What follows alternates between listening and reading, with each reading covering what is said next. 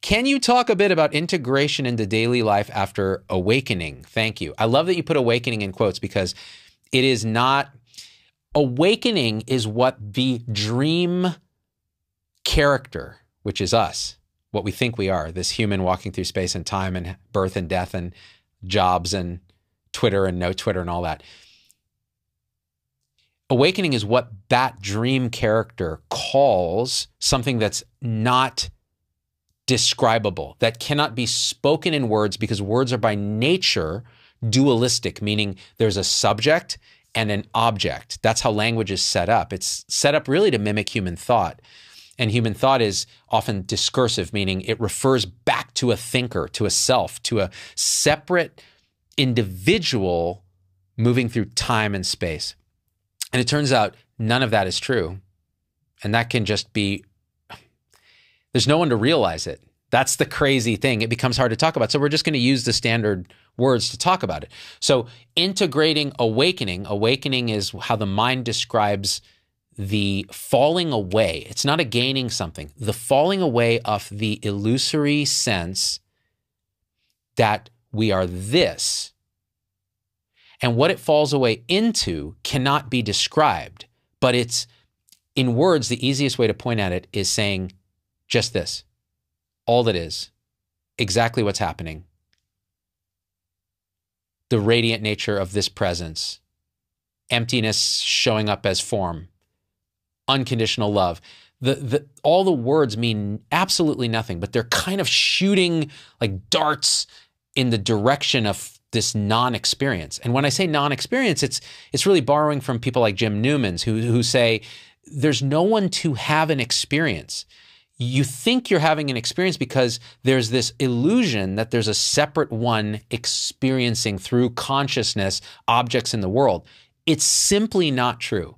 So when we talk about awakening, we say, okay, that illusion drops either temporarily, completely, transiently. It's different in all of the manifestation, but in reality, nothing's different because nothing's happening. It's always and already just exactly this.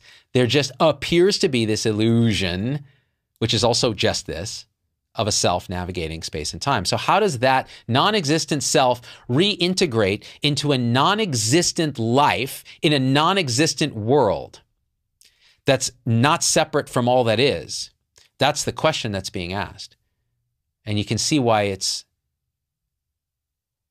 in an absolute sense, impossible to answer it in any rational, in any meaningful way, except to say, I guess you could say practically, you can have that realization can occur, and you can, and the world is navigated. The apparent world is apparently navigated by no one, but it shows up to others as exactly nothing has changed.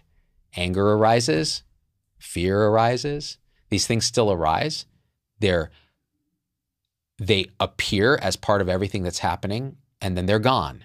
But the difference is there's no illusion that there's someone owning those experiences or that those experiences are happening too. They are just exactly as they are. And to even call them experiences is too much, because who is experiencing them?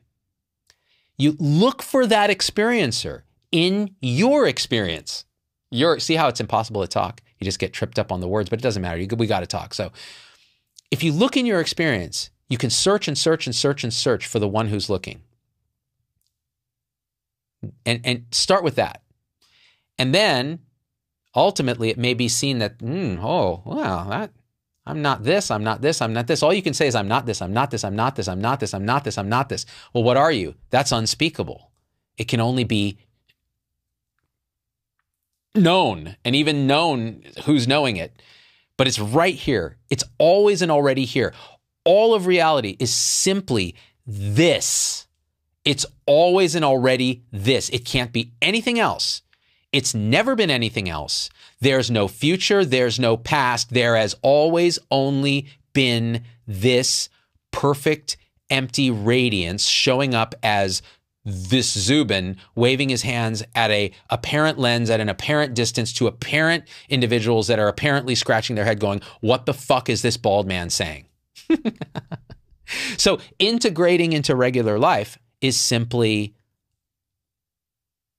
life happening with no resistance, no ownership, and no self, no problem. But life still happens. Perfectly, it appears. And as from that, it appears as unconditional perfection and love, even the shittiest aspects. A piece of steaming dog shit on the sidewalk is the radiance of perfection of now. It is.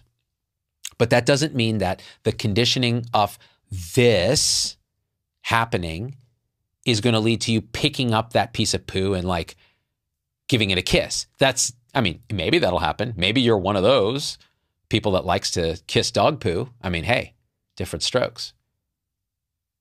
But it's likely that it's not. So life just continues. It just continues without a liver of it, which means it continues without ownership of problems, and it's actually seen by no one to be perfect. How could it be otherwise? It's exactly as it is. It's just this isness of this. It's just can't talk about it. Does exist, can't be expressed, as David Karse said brilliantly in his book, Perfect Brilliant Stillness, which I recommend if you want to lose your mind and lose yourself and die before you die.